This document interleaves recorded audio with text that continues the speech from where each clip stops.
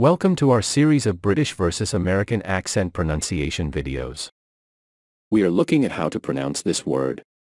It is an idea or opinion produced by thinking or occurring suddenly in the mind. So, how do you go about pronouncing it? In American accent, thought, thought. And in British accent, thought, thought. In American accent, thought, thought. And in British accent, thought, thought. I hope this video was useful.